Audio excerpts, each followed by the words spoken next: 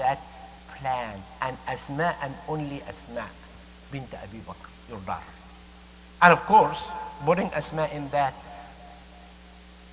situation, I would love for my dear sisters back there to think of that mission it was given to Asma, to study it in terms of it is only men who can have that difficult mission or something to do for Islam. No, women have a specific role to play in Islam, to make Islam in the best image ever. What Asma did. And what was her mission? And by the way, Asma at that time was pregnant. She was expecting a baby to deliver. Yet, the task she was given, one of the most difficult tasks ever, would be given to a woman, and not only a woman, but to a pregnant woman. And not only to a pregnant woman, but for someone to carry food and supplies to her father along with Prophet Muhammad ﷺ, and walk for a long distance and climb to upheaval in the mountain there while they were hiding in the cave. And some people say, this is not fair. Oh, why not you choose a man to do it? No. We need a woman. The Quraysh people will never think of Asma as the one carrying the food. She's going where? Oh, anywhere. It doesn't matter. But if it is a man carrying food and something, must be going to Muhammad to feed him. Because the journey is long and they cannot carry that much of food. But it is just here to camouflage. Asma would carry the food in a daily basis, as much as she can, in order to feed Prophet Muhammad ﷺ and to feed her father there while they are hiding in that cave from the eyes of the Quraysh people, not to be captured. Climbing uphill that mountain there in order to reach out for them, pregnant, and make sure that food got to reach them out, otherwise they will be dying out of hunger and thirst. The other day she was trying to carry as much as she could. She's already carrying a baby. But she wanted to carry as much as she can of the food to Prophet Muhammad ﷺ and Abu Bakr, her father. She could not carry, and she thought, how can I carry here and there, and one bag in here and one bag in here, and add into it and so on and so forth. A brilliant idea came to her how to carry it easily for her while she's pregnant and walking, in order to tie this bag in one rope and the other one, and carry both of them, looking for a rope or a belt or whatever in order to carry both of them. She did not find. The only thing she found, her belt she was wearing. And she took it off. And she split it to two halves because it wasn't long enough to tie those two bags to carry it. And split it to two pieces and connect them, carrying those two bags, and keep going. That's why she was named after this incident, after this wonderful way she did. Asma ذات النطاقين. Sometimes when we read the seerah, the biography says that النطاقين means what? It is that split belt she used in order to tie the two bags in order to keep going. أسماء بنت أبي بكر رضي الله عنها وأرضاها، زوجة الزبير بن العوام رضي الله عنهما وأرضاهما، ذات النطاقين. أسماء، مصعب، Abu Bakr, and Asma. Who's else in that wonderful plan? We'll find out, and you'll be happy to know more and more about that wonderful plan of Ali ibn Abi Talib رضي الله عنه وأرضاه, and some others إن شاء الله رب العالمين. لازلنا في رحاب المصطفى. البر لا يبلى والذنب لا ينسى والديان لا يموت، كل ابن آدم خطاء وخير الخطائين التوابون والتائب من الذنب كمن لا ذنب له، ادعوا الله وأنتم موقنون بالإجابة.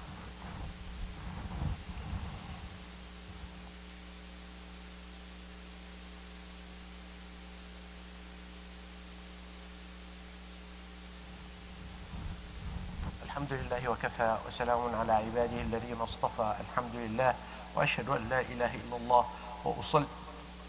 وأسلم على رسول الله صلاة وتسليما يليقان بالحبيب المصطفى النبي المجتبى صلوات ربي وسلامه عليه وعلى آله وصحبه وتابعيه وتابعي تابعيه إلى يوم الدين. My dear respected brothers and sisters in Islam, our children, boys and girls, the future of Islam, and our dear guests too.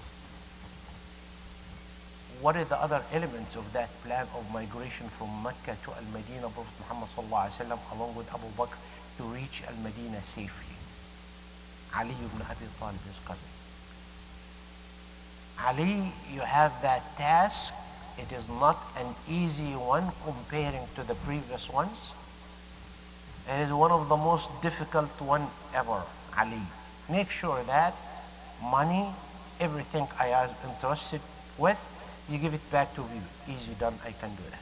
Though Ali was one of the poorest of the poor, and he can look at things and say, oh, money and goods and stuff, let me keep it to myself. I can't take it. No. Each and every single thing got to be given to people. While he's doing so, the Quraysh people disbelieve, Muhammad is leaving Mecca. This is an indication that Muhammad is leaving Mecca, going somewhere. We will never allow him to leave. He got to be one word, killed. Muhammad sallallahu alaihi wasallam, with the inspiration of God Almighty, knew that he would be killed. And it was the idea of the Quraysh people. Look at the wicked planning of the enemies of Islam when they were trying to get rid of Muhammad sallallahu alaihi wasallam by any means, not only in the valley to eat from the dried branches trees for 3 years, or being killed and persecuted and so on. No. He himself as a leader got to be killed. That's why they said, oh, he's leaving no matter what. And they knew the night he would be leaving. They have their own eyes. They were good in doing that. They have FBI and CIA, but in the Arab way. Okay? How we're going to kill him? One. If it is one to kill him, it would go 1 for 1. Muhammad is killed, that person is going to be killed. These are the traditions of Arabs at that time. 2, it got to be maybe 2 for 1. No. Look at the formula they came up with, and the plan they came up with, and the brilliant idea they came up with. Brilliant in their own ways. But was one of the worst failure ever, because of Allah subhanahu wa ta'ala's help. They said, were 40 tribes in Arabia at that time. Bring from each tribe the best fighter ever. The coldest blood of killing ever. The one who has no mercy whatsoever when he kills. And they were able to bring 40 of those best in their eyes, worst in killing. And they will line up in 2 rows, 20 this side, 20 this side, by the door of Muhammad when he comes out, or about to come out, going to join Abu Bakr, all at once. 1, 2, 3, dear. 1, 2, 3, ready, go. 1. Swords, kill Muhammad.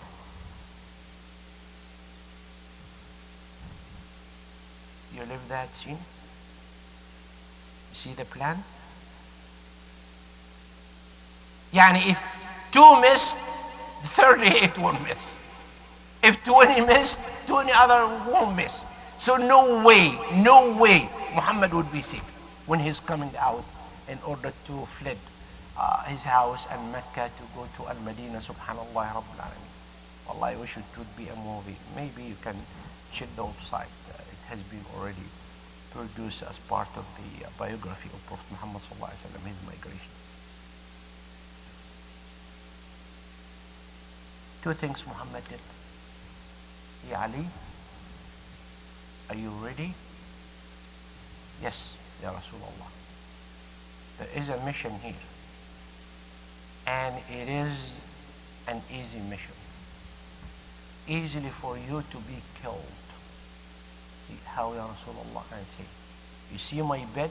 Yes. In my room? Yes. When I'm about to leave, you pretend you're sleeping in my bed, cover yourself as if you are Muhammad. When I'm leaving, don't worry about me and say, what is going on around? Say, this is not your business. Your business is just to say it. If they find you there, and they found you there, and all of them, the four, they killed you at once, خلاص يعني, that's your, as your destination. Ready, Ali? Yes, Rasulullah, I am ready for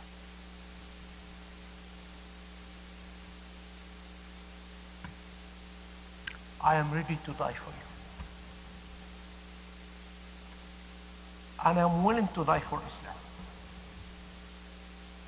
It doesn't matter. How many of us nowadays, and I'm not saying to die for Islam or to die for Muhammad, but to sacrifice little wallahi for Islam, little, 50 cents, $1, do something for them. Ali did not question Rasulullah sallallahu alaihi wasallam, did not argue. He's just receiving orders and commands and implement. Your bed, Ya Rasulullah. Cover myself, yes.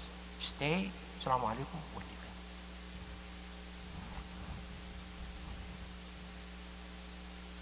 Wallahi, think of yourself for a while as I. And when you think about, I can sacrifice something for Islam, we're doing well, all of us.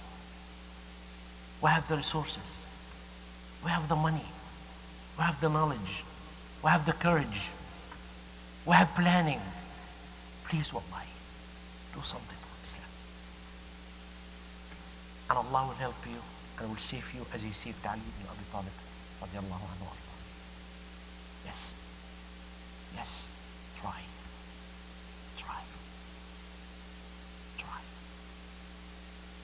I shared with you earlier when my wife and I were in a car accident, and they couldn't even open the doors in order for us to get out because we were hit from behind, and a bus is in front of us. No way for anyone to say those two guys will never be safe coming out of it. But it is Allah subhanahu wa ta'ala's help and mercy on us. Don't be afraid of anything. Don't be afraid of anything. Come on, sacrifice. Do something for Islam.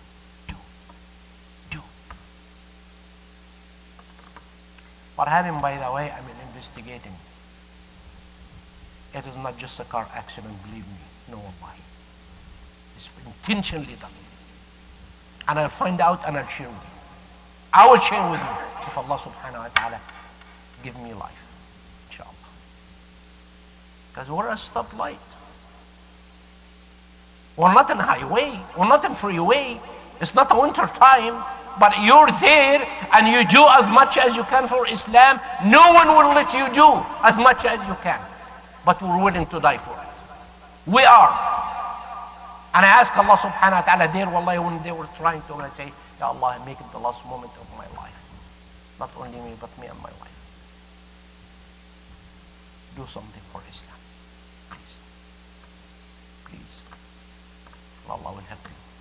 When I came out miraculously, and my wife came out miraculously, I say, Ya Allah, what can I do for you more? I am sharing with you death scene. I lived it. I witnessed it. I saw it by my own eyes. I was there and looking around saying, what is happening? I wasn't driving a small little tiny car, all of you, Jeep, good one, but it took the shape of, instead of this way, the shape of V, the 3 levels of the car. Total.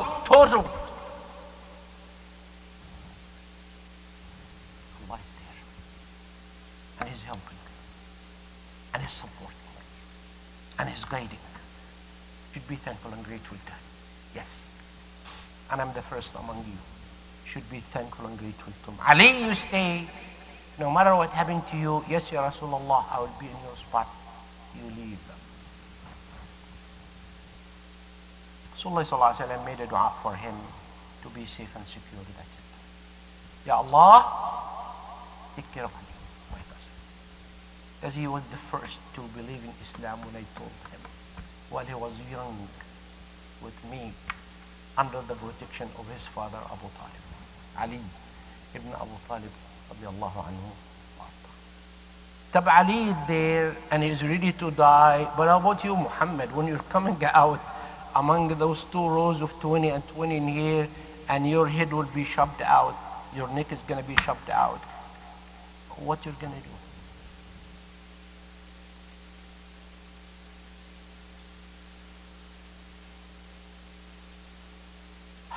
You want to hear the miracle of Allah? Bismillah. Muhammad came out. Step by step, step by step, step by step. First 2, 4, 6, 8, 10, 12, 14, 16, 18, 20, 22, 24, 26, 28, 30, 32, 34, 36, 38, 40. Muhammad is saying, فَأَغْشَيْنَاهُمْ فَهُمْ لَا يُبْصِرُونَ. Allah subhanahu wa ta'ala sent his own power to let them not to see Muhammad coming among them. فَأَغْشَيْنَاهُمْ فَهُمْ لَا يُبْصِرُونَ. Make them blind, say it. Make them not to see, say it. Not dysfunction their vision, not to see him. Say whatever you want to say. 40, not only 1 or 2 or 10 or 20 or 30, all of them the 40. And Muhammad is safe. What do you think?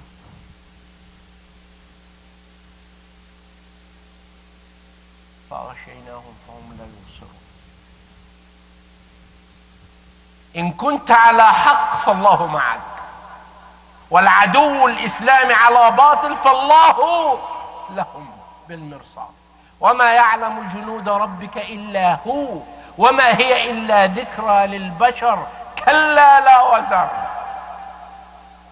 The only one absolutely who knows his power is Allah. It is not you or me or all of us. Leave it for him and he will save you. He will secure you. You will never get harmed by even a little needle from anyone around you, even they are 40. Even they are 40. Think about it. Think about it. Muhammad sallallahu alayhi wa sallam, safe and secure, is out. Reach Abu Bakr radiallahu anhu arda to go for the Hijrah. All of a sudden, those 40 fighters and they wake up. The vision came back to them. Can you imagine when Allah subhanahu wa ta'ala is giving the orders for the functioning of your vision not to work, not to see for a while? يعني how long did it take Muhammad sallallahu alayhi wa sallam to walk? A minute or a couple of minutes? Or did he fly or what?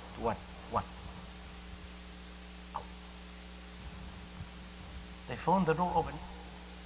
See, the door was locked.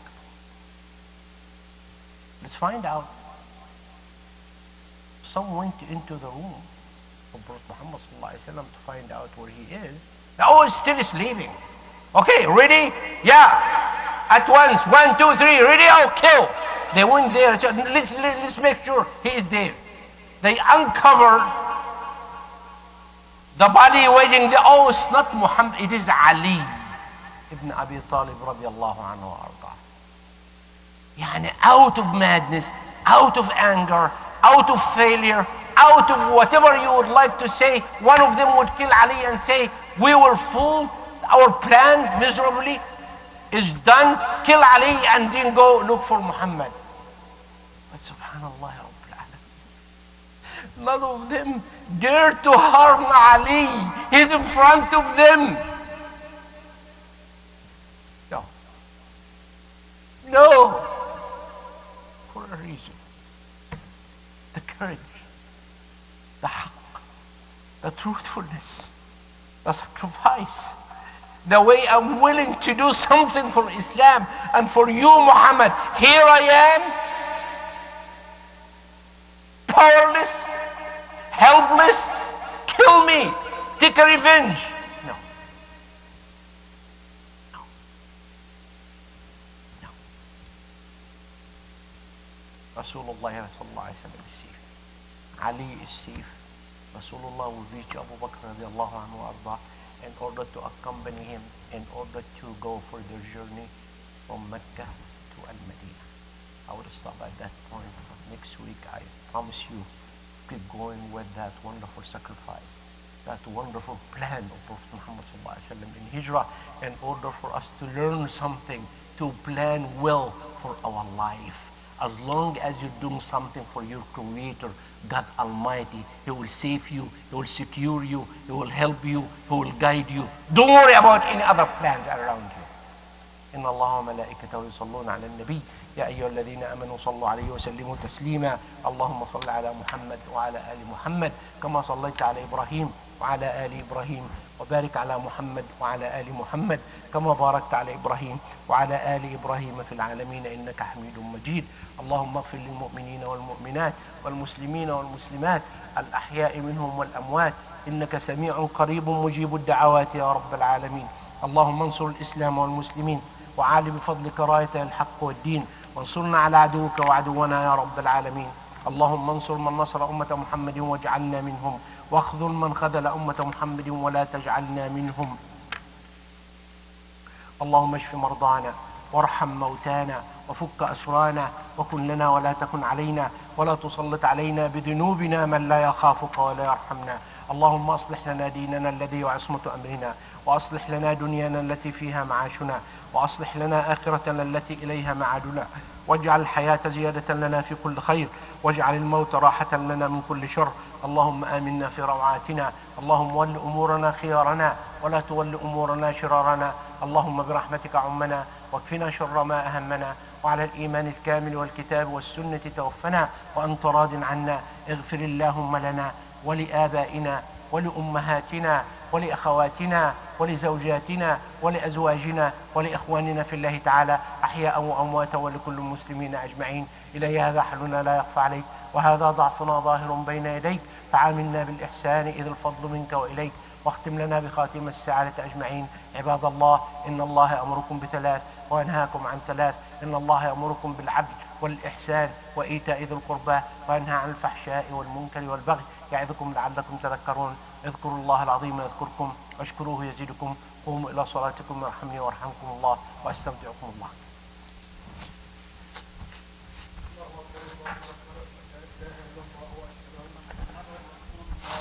حي على الصلاة حي على الفلاح.